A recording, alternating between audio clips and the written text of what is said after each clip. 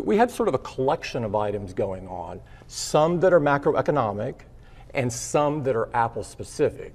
And we're not going to sit around waiting for the macro to change. I hope that it does, and I'm actually optimistic.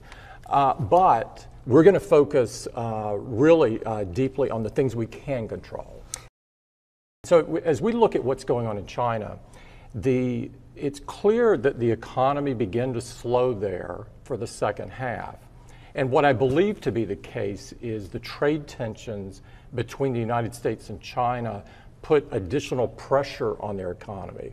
And so we saw as the quarter went on, things like traffic in our retail stores, traffic in our channel partner stores, the reports of the smartphone industry contracting, particularly bad in November. And I haven't seen the December number yet, but I would guess that that would not be good either. The story on iPhone is, in addition to the emerging market weakness, which is primarily in China, it's that there's not as many subsidies as there used to be from a carrier point of view. And where that didn't all happen yesterday, if you've been out of the market for 2 or 3 years and you come back, it looks like that to you. We have started a trade-in program. And we started it primarily because it's great for the environment. You know, it keeps a unit with someone that wants it, and the person who wants a new one gets one as well. And it's great for developers and so forth as well. But we haven't really marketed it very much. And the truth is, to a consumer, the trade-in looks like a subsidy because it lowers the price of the phone that you want.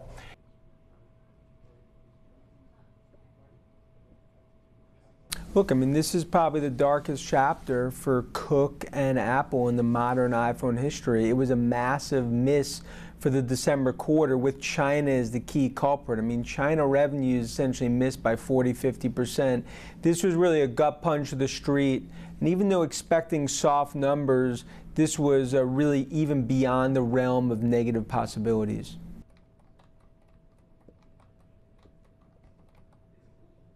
I mean, look, an 8% revenue miss for Apple is, in the last decade, that's really unheard of. I think it just speaks to how demand for this latest iPhone, especially in 10R in China, really was met with minimal demand.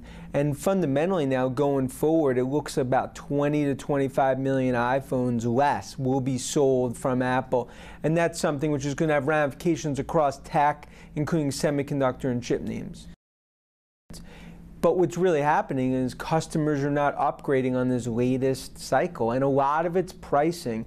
I mean, Apple shot themselves in the foot, in our opinion, with a phone above $1,000, and in China is where it really backfired this quarter, and you've seen the damage in the what I view as Armageddon-like numbers. There's a feeling that Apple is not going to cut prices and not going to do the mea culpa, and that's something that they need to do in order to get this back on the right direction, stimulate demand. Blaming the macro card, it sounds good for a press release, but ultimately it's not something investors are going to buy into.